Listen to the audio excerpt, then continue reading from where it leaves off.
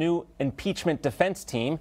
President Trump announcing that he had two new lead attorneys yesterday. This after reports first said his previous five-person team quit over the weekend. It's now attorneys David Schoen and Bruce Castor leading the team to represent Trump. The Senate trial is set to begin in just 1 week on February the 8th. Let's welcome in now Harvard Law School Professor Emeritus and Newsmax analyst Alan Dershowitz. Professor Dershowitz, great to see you. Thank you. All right, so 1 week with a new team of lawyers. I imagine there's some continuity here, but are you at all concerned about the timeline?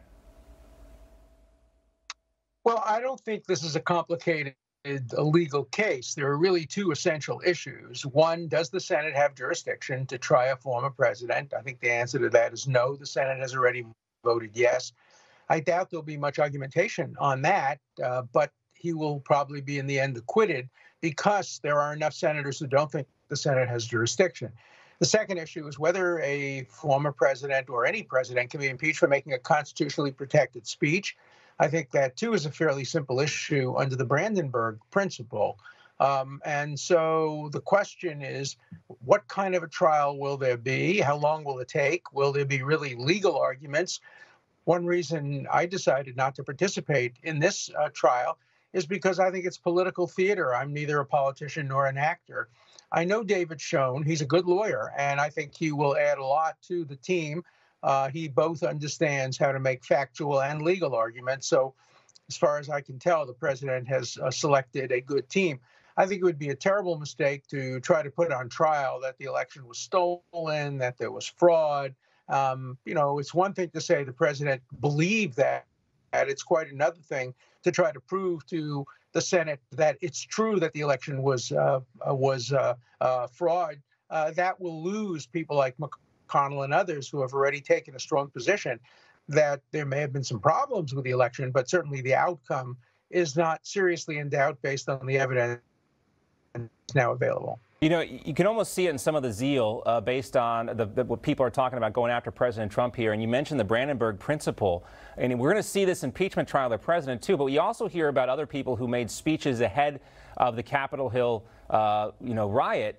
And them being questioned about their own words. And I think, there's a much bigger conversation that we have to have here in the concern for speech, not just with the impeachment trial. We can see that in a more public way, but for other lesser known figures who are also being accused of inciting violence.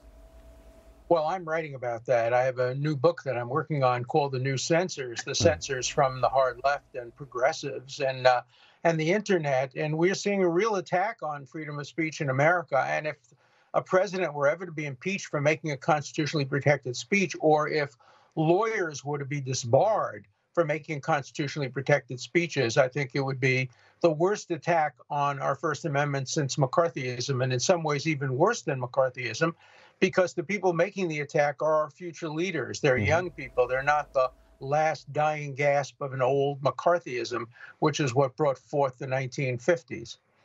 And I think about this, too. Some of those speeches to me sounded like speeches that your coach would give you prior to a game. Sometimes there's some, you can laugh at that a little bit, too. But that's eventually the road we could be going down. If they start to infringe your speech in this type of arena, then who knows where the limits are. And it's also so selective. There have been so many progressive left-wing radical speeches in the Capitol. Take over the Capitol, show them we're strong, fight back. These kinds of rhetorical flourishes, which the Capitol really invites. And if there were ever to be a real trial on the president's speech, his defense attorney could introduce hundreds of other speeches which make the president's speech seem like pablum. He said he wanted peaceful, patriotic protest. Others have called for much more radical protests. Right. And when you have, something that explicit in the speech, peaceful protests like that, so many people want to pick and choose the words which may or may not have incited this violence. We also now know, too, from your legal perspective. Go ahead. The president never said peaceful or patriotic. I know that because I watch CNN and I watch PBS.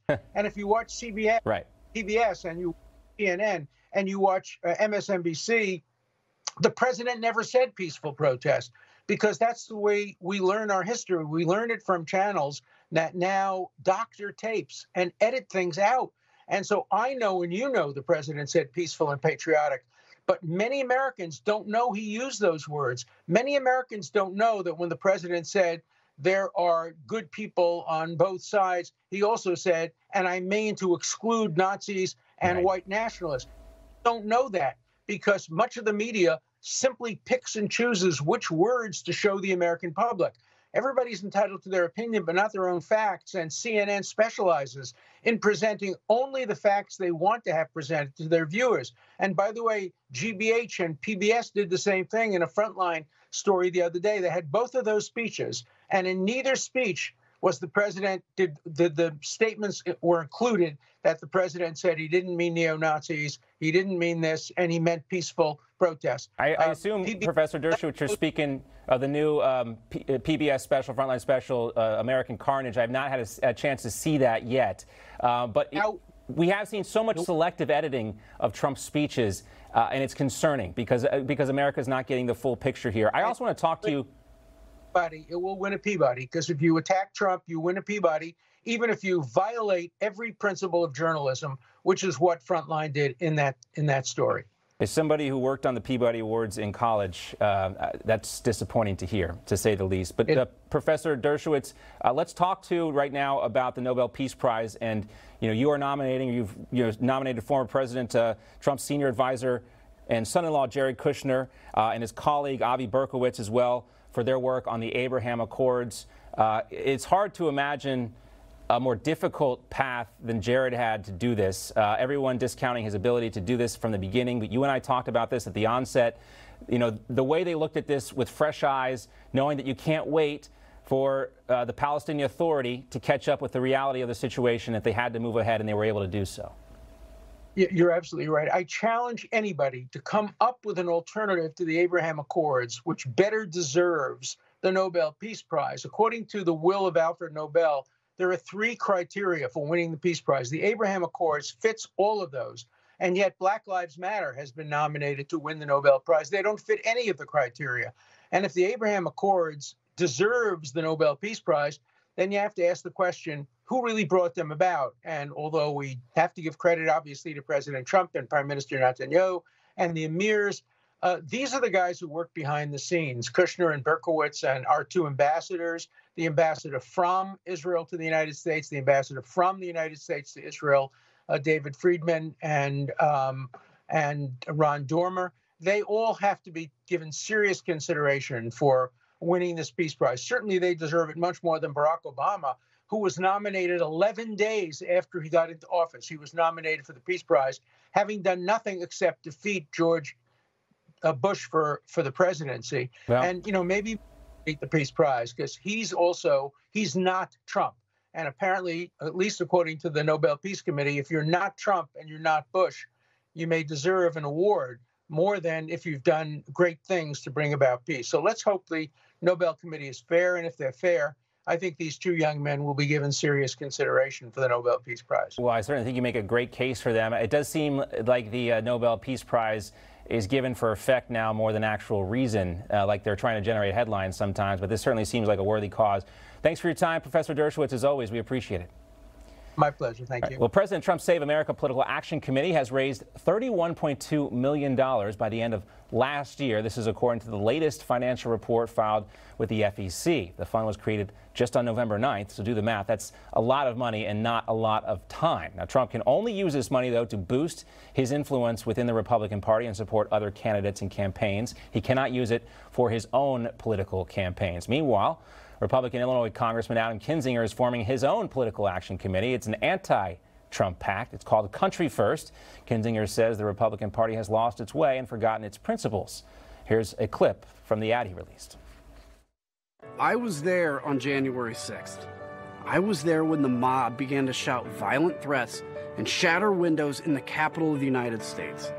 I was there when shots rang out. And I was there when people died. Sadly, I wasn't surprised because I've been watching the rhetoric leading up to that day and took it seriously. Republicans must say enough is enough. It's time to unplug the outrage machine, reject the politics of personality, and cast aside the conspiracy theories and the rage. All right, the congressman also singled out 2 of his colleagues, Ohio Congressman Jim Jordan and Georgia Congressman Marjorie Taylor Greene, calling them political terrorists. We'll keep you posted on what comes of it. Meanwhile, lawmakers in Washington continue to go round in circles over COVID-19 relief. Today, President Biden is set to meet with a group of 10 Republican senators.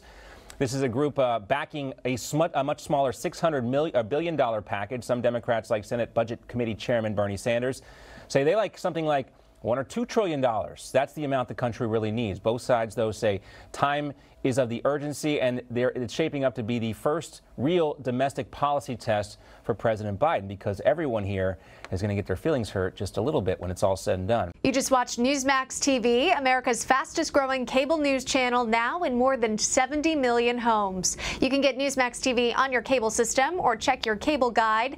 And if your system doesn't carry Newsmax, call them, tell them you want Newsmax TV, because we're real news for real people.